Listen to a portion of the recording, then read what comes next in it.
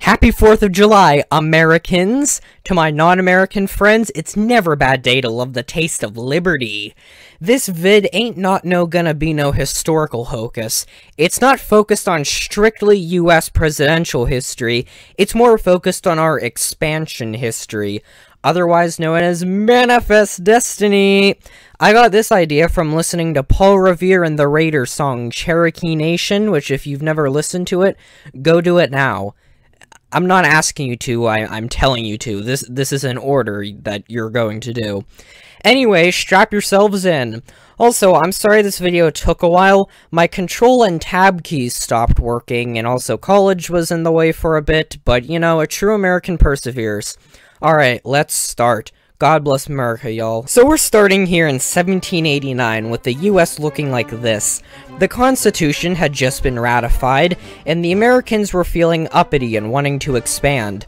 In 1792, Kentucky, otherwise known as Kentucky, gained independence from Virginia, with Tennessee following up shortly afterwards in 1796 from North Carolina.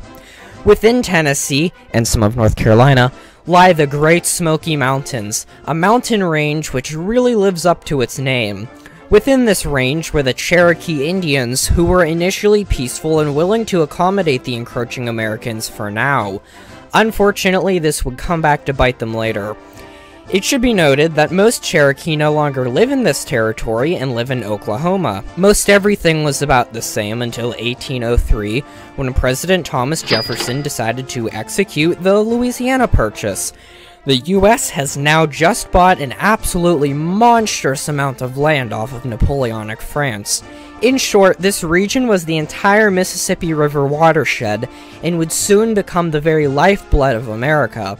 The southern border was protested by Spain, who said that the river was along the Calcasieu River, whereas the US asserted it to be along Texas's Sabine River. And now the proof is in the pudding. The US, a relatively large country before, had now instantly expanded all the way to the mighty and impregnable Rocky Mountains. This new territory, known as the Louisiana Territory, must be explored, thought Jefferson. So, in 1804, Jefferson organized a goon squad of 52 fellas, spearheaded by Meriwether Lewis and Will.I.am Clark. Joined by other unwashed white masses, this group of Americans, known as the Corps of Discovery, spelled like corpse but not said like corpse, embarked on their journey on May 14th, 1804. Clark and his friends set out from Illinois and met up with Lewis in Missouri. From there, they sailed up the Missouri River, which wasn't too far from civilization yet. At the time, the farther west you went in North America, the more mysterious things got. Nobody knew just what the heck was out there, since it was kind of a death trap just wandering off. Some people believed that there were still woolly mammoths beyond the Rocky Mountains, along with mastodons, unicorns, and moon creatures, and really anything a 7-year-old could come up with. But you know what all that equals? Money. Also along with the group was a black slave named York, just FYI. Cool fact, right? These pioneers carried fur coats, sporting fur caps or tricorn hats, with long rifles and hella powder come with.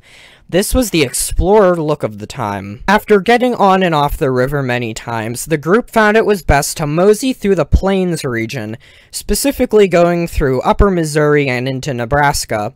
They made sure to stay close to the river, hopping and bopping throughout today's Omaha and Iowa. They eventually got more intrepid and began to explore the Great Plains, veering away from the river. This great prairie was a far cry from back home in the east. They found vast, flat expanses, gently rolling hills, wildflowers and wheat fields, tall grasses, and a warm, dry sun.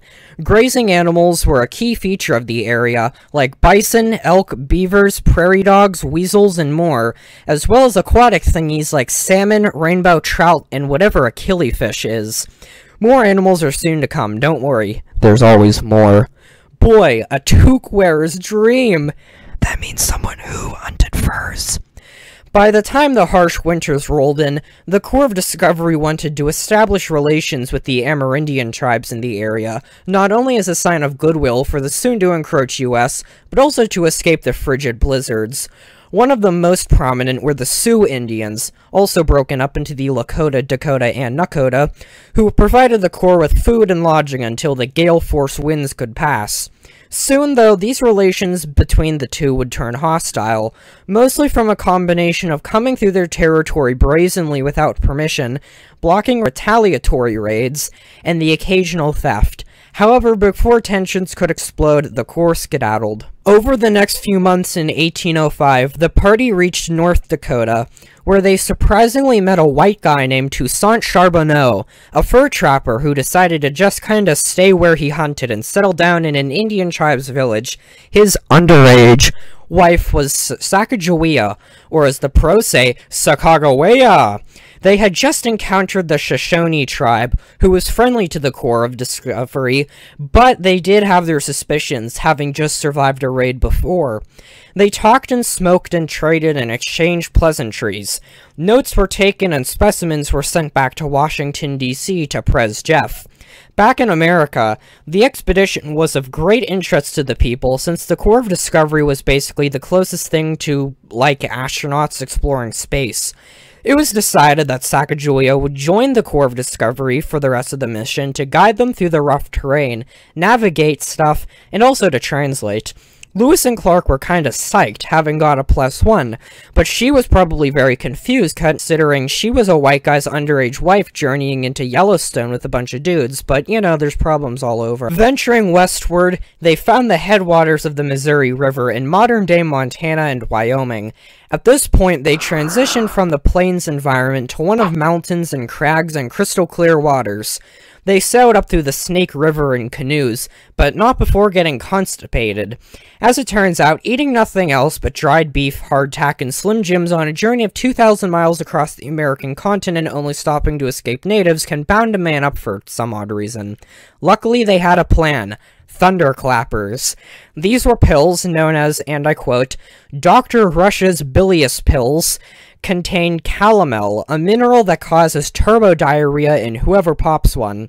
It also leaked mercury into the body, which, if you don't know, can annihilate your body in tiny doses. Like, it's toxic to the touch.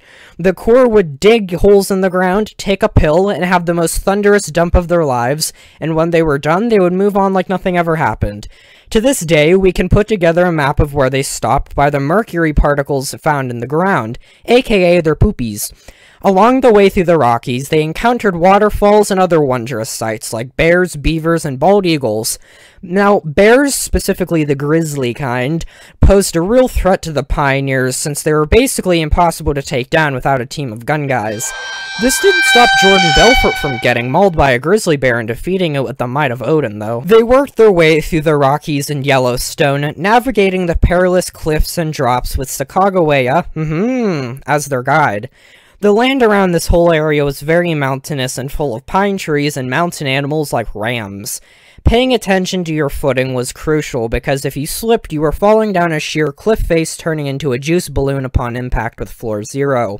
The Corps eventually breached the Cascade Mountains and penetrated into Oregon, and they knew they were in the right area because they saw all sorts of, like, stratovolcanoes, I think it's called, and other cool mountains. In some spots, they could even smell the Pacific Ocean, which they reached 2 weeks later, on November 15th, 1805, just in time for winter. For a while, they set up shop around the Pacific on the banks of the Columbia River, though it really started sucking. Many members of the party had died from disease, bear attack episodes, hunger, and everything else. Around these parts, they ran into the Chinook tribe, who gave them direction and told them to kick rocks when they were done snooping around. The weather became really stormy and rainy, as it often is in the Pacific Northwest, and then combine that with the thick snow of the winter and you have the perfect recipe for let's stay in the fort until winter ends. On March 23rd, they decided to return home and undo all that progress. We aren't getting into that because it's the return voyage, sorry, but you got it from here. This era now marked the rise of mountain men, or pioneers who trekked the Rockies and would fill up the rest of the century. In 1810, America acquired the Republic of West Florida and incorporated it into the Orleans Territory, which is fake Louisiana. This strip of land around the Perdido River split off from the Florida Panhandle, which is still a detached part of Spain. America, not dealing with this tomfoolery, invaded and took it, which somehow didn't cause a war. Louisiana also becomes a state. Cool, huh? Party on. 1816, Indiana gains statehood. Come on, look at this scenery. Indiana will go on to become one of America's most powerful states. Lol, JK. A year later, Mississippi will become a state, complete with bayous and racism and magnolias. Also, James Monroe is the president now, the last of the Declaration daddies. In 1818, we finally got Illinois as a state.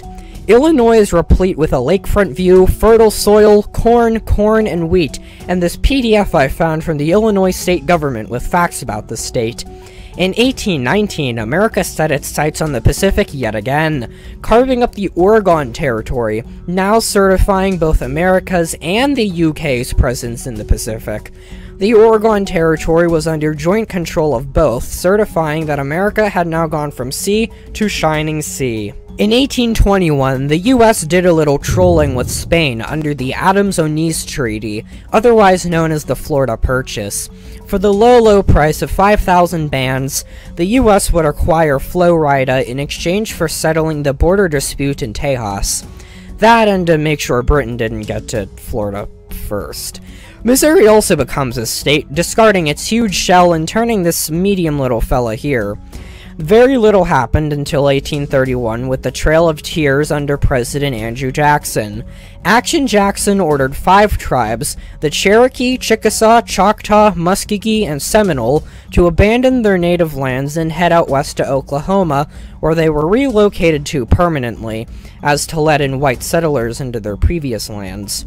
North of 100,000 natives did so under threat of violence, often with guns pointed at them on the journey. Most had little resources to make the journey, with many dying of disease, starvation, or exhaustion.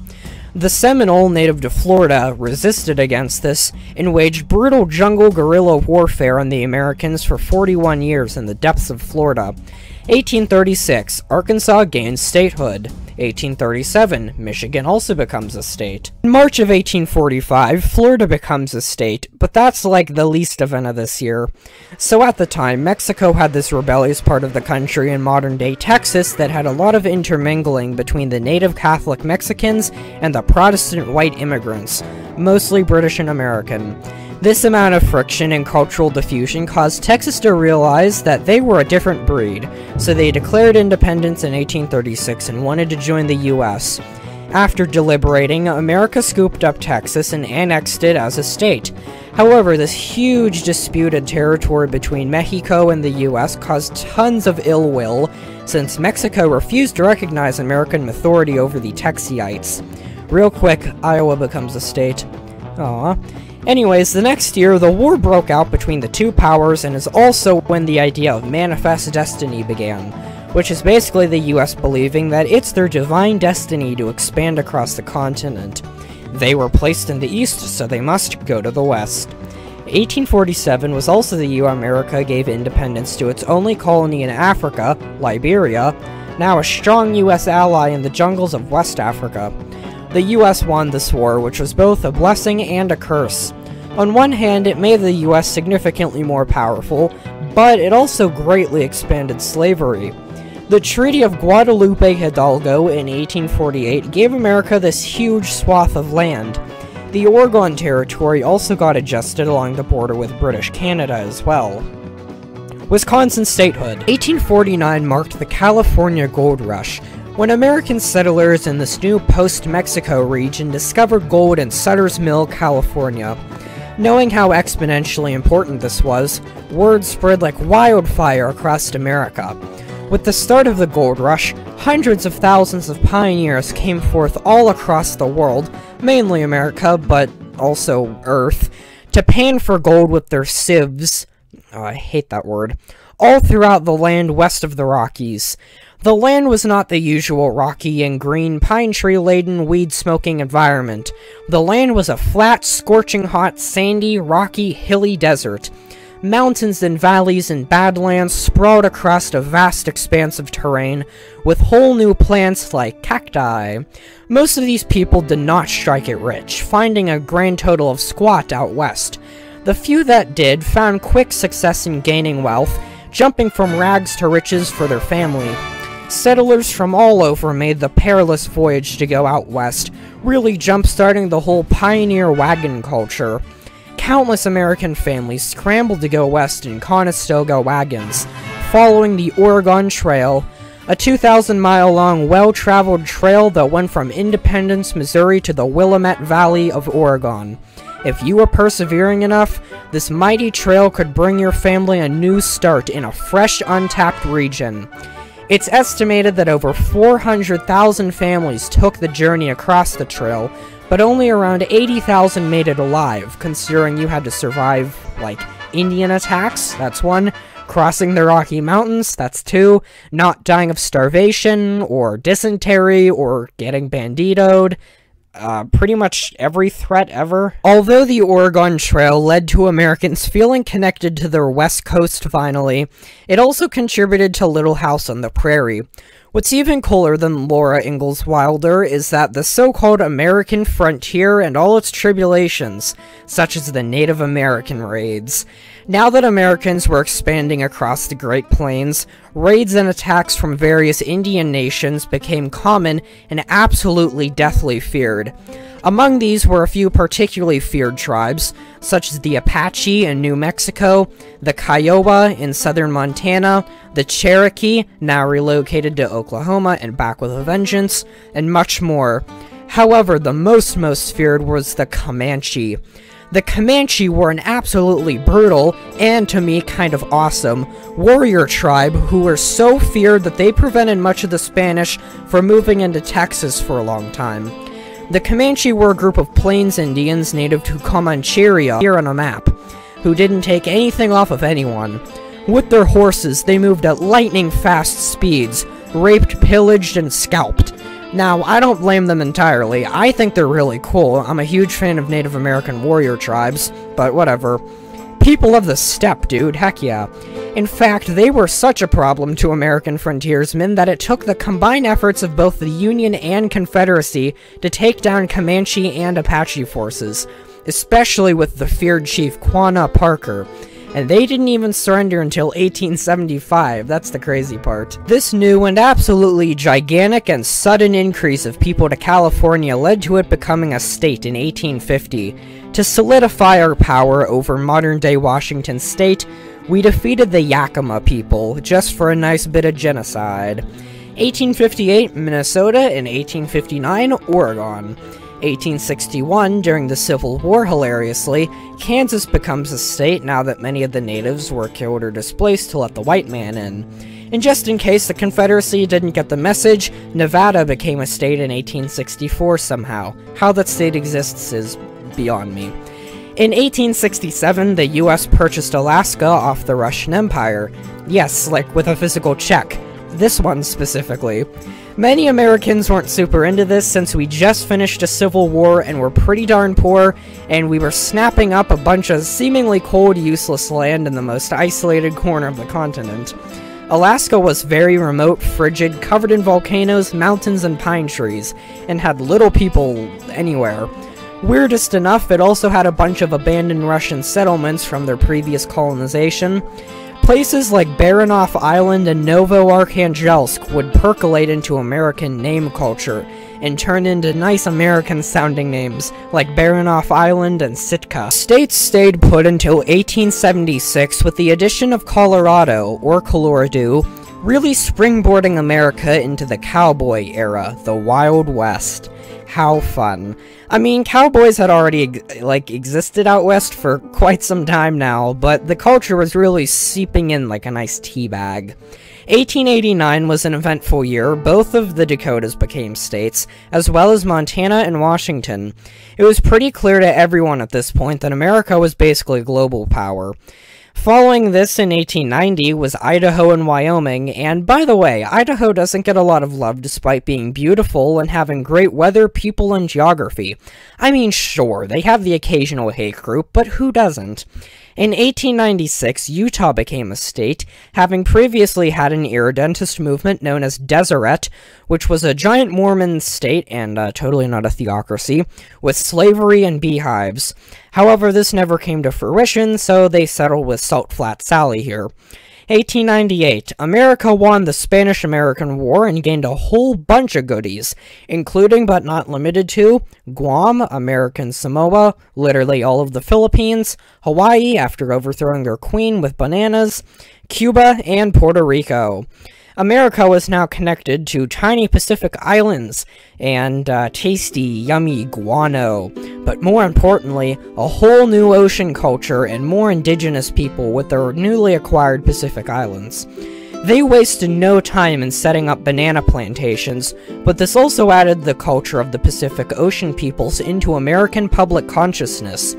Things like Polynesian culture, bananas, coconuts, pufferfish, palm trees, and everything else now became a new curiosity for the American public in pop culture, like the Fiji mermaid. 1903, the US gained control over the Panama Canal Zone for the next 76 years, birthing John McCain. In 1906, the US gained control yet again over Guatemala and Honduras in what were known as the Banana Republics, which were bogus countries the US controlled the market of by flooding it with hyper-capitalist banana plantations. This ended a few years later after we kept owning and disowning them, but, you know, somehow Nicaragua got thrown in, you get it. 1907, Oklahoma becomes a state with a significant Native American presence, pretty cool. In 1912, both Arizona and New Mexico become super hot desert states, taking up the Sonoran Desert, which has its own cool culture now, with Joshua trees, Gila monsters, Monument Valley, bead doors, aliens, RVs, and the night sky. Both of these states were also more in tune with the plight of the natives, but they still treated them pretty badly. They also like wolves. In 1915, we controlled Haiti to restore order after their leader got murked, and took over the Dominican Republic the following year to protect it from the Germans in World War I. Basically, we owned Hispaniola. The next year, in 1917, we bought the US Virgin Islands off of Denmark. The lower 48 has now been solidified with states. We relinquished Hispaniola in 1934 and acquired Greenland in 1940 to protect it from the Germans. In 1941, we controlled Iceland for the same reason, and the Japanese nabbed Guam, the Philippines, and the Northern Mariana Islands, and all the rest from our Pacific realm. After the end of the war, we gave up everything, except not really. Well, that brings us to the end of our journey. Remember, we aren't doing a history of America here, we're doing a history of American expansionism. I think this video came out amazing, how about you? And for any other funky little fellows who want to claim I skipped over stuff, just remember that most people are probably pretty used to videos that are called, like, I don't know, History of the United States of America, condensed to 20 minutes, question mark, exclamation mark? This isn't that. So, I hope you y'all have a very happy and very safe 4th of July. I have the statistics to prove otherwise, so don't make me bust out the paperwork. And remember that injustice anywhere is a threat to justice everywhere. God bless America, God bless freedom, and remember, Epstein didn't kill himself.